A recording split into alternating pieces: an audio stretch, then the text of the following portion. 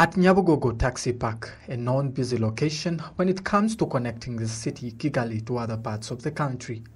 Today morning, it started an unusual day with not a single vehicle parked in the park. This not only was the case in MUGABO but also in other taxi parks around the city, Kigali. Some passengers woke up coming to the park unknowingly that traffic between the city of Kigali and other provinces of the country was suspended.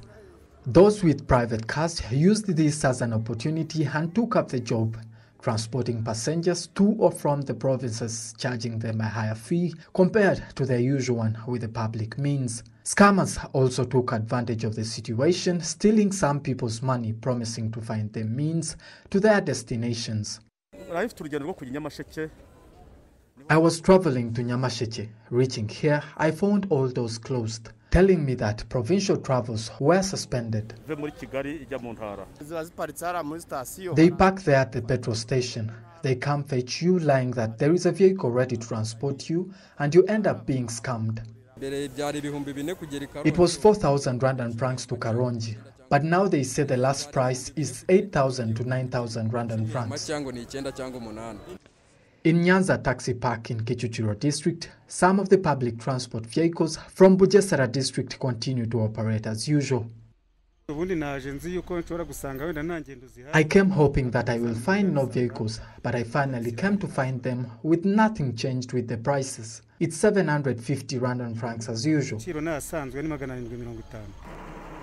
With Kabuga Taxi Park in Gasabo district, vehicles were not allowed to reach Nyagasambu or Rugende in the area separating Kigali City and Ramagana district. Residents of the area asked how the vehicles weren't allowed to get in their area, yet it is also part of Kigali City. How comes that vehicles are stopping in Kabuga, yet there are still areas of Kabuga Nyagasambu, which are also part of Kigali? The Minister of Local Government, Professor Shaka Anastas, warned those with private vehicles doing opposite of what is required of them that it is against the rules and punishments will await all those caught in the act.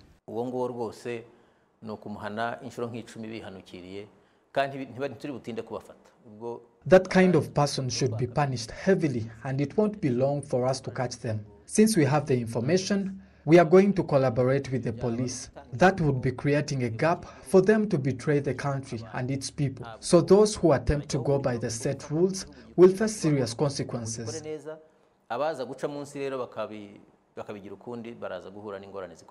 On the issue to do with those in the outskirts of Kigali, Patrick Nyirishema, the Director General, Rwanda Utilities Regulatory Authority, RURA, says that vehicles are allowed to transport them since most of them work in the city, Kigali. Those living in the outskirts of Kigali will be allowed into the city, since most of them have to go to work. That is to say Nyamata, Ruyenzi, and Muyumbu, so in simple terms, it is as we did before. During a cabinet meeting on Wednesday, it was also decided that a countrywide 7 p.m. to 5 p.m. curfew should be enforced starting Thursday. Innocent MUGABO, RTV News.